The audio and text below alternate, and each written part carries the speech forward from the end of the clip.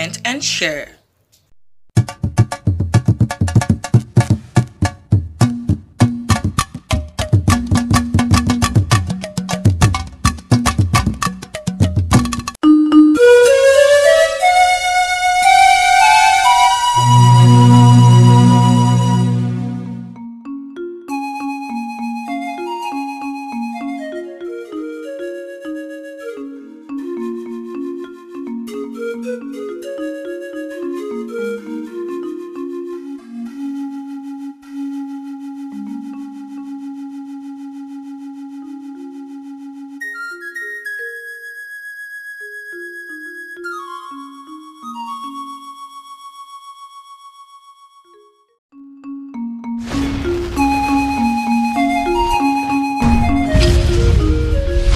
I do marathon me, the way you make me smile, even when I don't want to. Oh my love, I don't wanna spend a day without you. I know he's cute, but he's mine. I'll never leave you. The way you got me in the mood made my head turn on your own. Yes, I love you. I wanna love you every day. Ibi tó ládùn la ó fi ṣe bùgbé. I wanna love you every day. Before you ask, boy.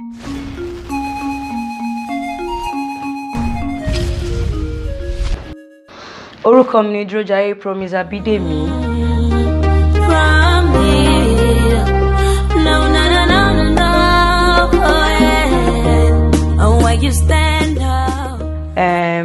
Mo lọ sí school tó pọ̀ torí pé bàbá wa máa ń kó wa kiri lọ sí tour from one stage play to another. So, but ibi tí mo ti ṣe tán secondary school mi ní Olúwatósìn Comprehensive College. Mo lọ sí Mapoli díẹ̀ àmọ́ mi ò ṣe tán bẹ́ẹ̀ torí àwọn issues kankan. So I went to Tertiary Music Institute to learn more about music, sight reading. I learned guitar, how to play guitar, and how to write songs. So now I started singing professionally at 2017. Mo lọ sí Lagos Growth Talent tí Governor Ambode ṣe, ex-governor wa ṣe nígbà yẹn.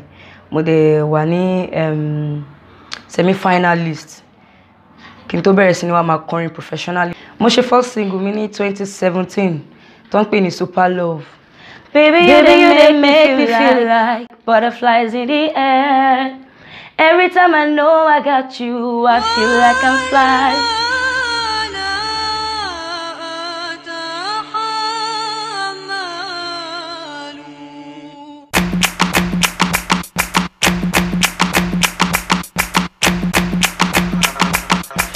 It's my Davis. Baby, you didn't make me feel like butterflies in the air. 'Cause anytime I know I got you, I feel like I'm flying. You make me smile every time I see your pretty face. Oh baby, baby, baby, let's get some feelings tonight. Baby, come and taste my sweet love. Baby, come and taste my love. Baby, come and taste my sweet love. Taste my love. Baby, come and taste my sweet love. Baby, will you be my superman? Ní 2018, mo release another single tó ń jẹ́ Yeba. Mo dẹ̀ ya music video fún yẹn. Promise. It's my Davis. You want me more fair? Don't you ever think of replacing with a girl? Me go cherry, get on the fat. No one else can lie with me, what's so fair? Let's do it all night, even though we couch. Anytime, anywhere, you know I treat you right. My phone, I need a shower. I'll be learning.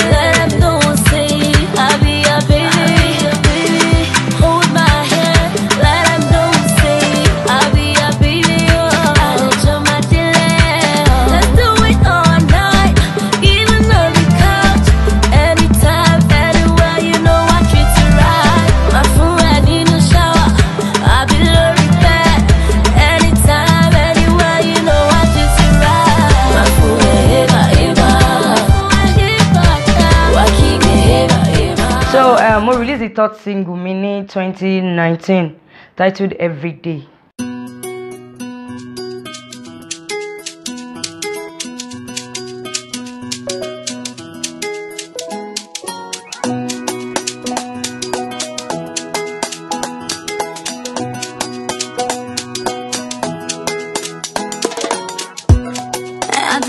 The way you make me smile, even when I don't want to.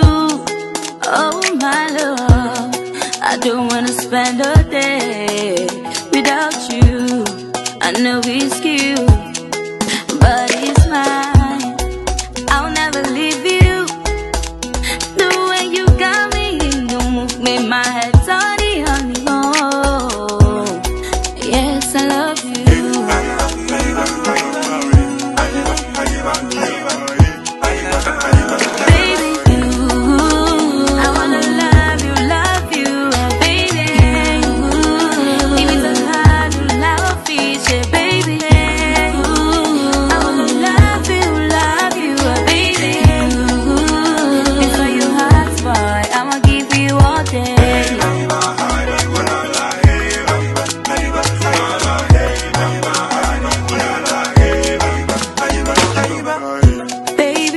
Ní 2020 mo release Ẹwà, ìyẹn nípa obìnrin, àwọn tó máa ń bú obìnrin pé borí ẹ̀ ṣe tóbi, bẹ́sẹ̀ ṣe rí, bí kinní kan ṣe ṣe.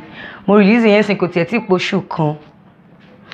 When you stand up, staring at a mirror, mirror, mirror, mirror. From me, no, no, no, no, no, no. Oh, yeah. And when you stand up, staring at a mirror, looking at your body, and you want no more. Why do I look like this? Why do I look like that? Why do I look so sick? Why do I look so fat, so girly? You don't have to change a thing about your body.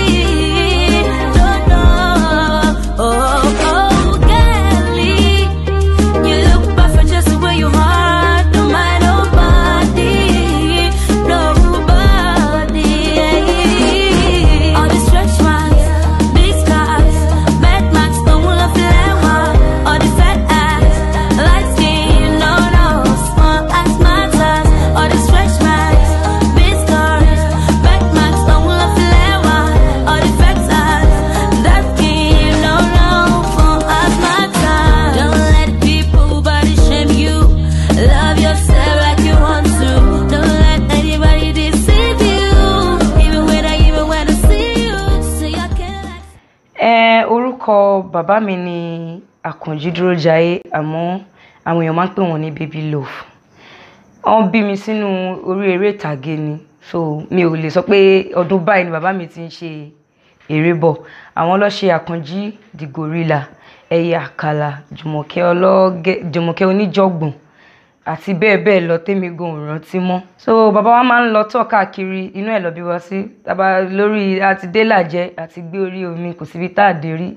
Wọ́n bí mi sílùú Àkúrẹ́, àmọ́ ibi tí mo ti gbé pọ̀ torí iṣẹ́ níbi iṣẹ́ lọ́la. Mo ti gbé ní Ìbàdàn, mo ti gbé l'Óṣogbo, mo ti gbé l'Ádó, mo ti gbé l'Ékìtì.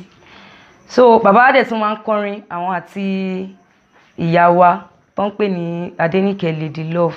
Ìyá mi lọ bá kí n rán láti àjẹun ọmọ.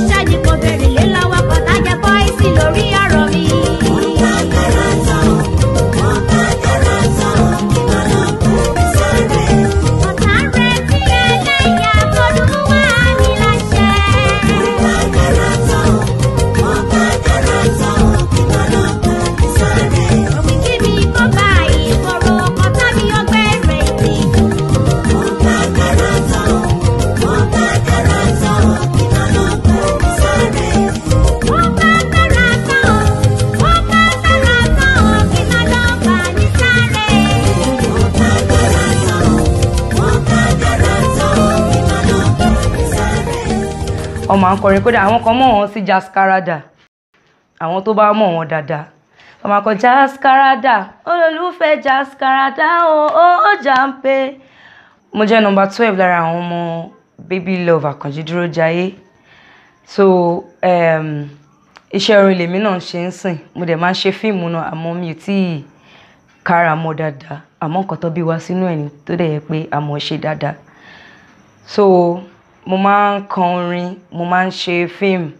I'm an entrepreneur and I do all the stuff that brings money in. So iṣẹ́ tí mò ń ṣe àjẹbí ni kò ń ṣe àwòṣe. Orúkọ mi ni Promise Durojaye ABIDEMI. Ẹ lè kàn sí mi lórí Instagram ní @diva__promise. Lórí Twitter divapromise1. Baby, kò sẹ́lòmíràn ìwọ ni màá bá kú. Lately, I've been thinking about you, I swear I dey kaku. Ọlọ́run, I no go do you leg work, I no go do zanku. Kẹ́nu wájọ tẹ̀rí oh my dear, oh my dear, oh.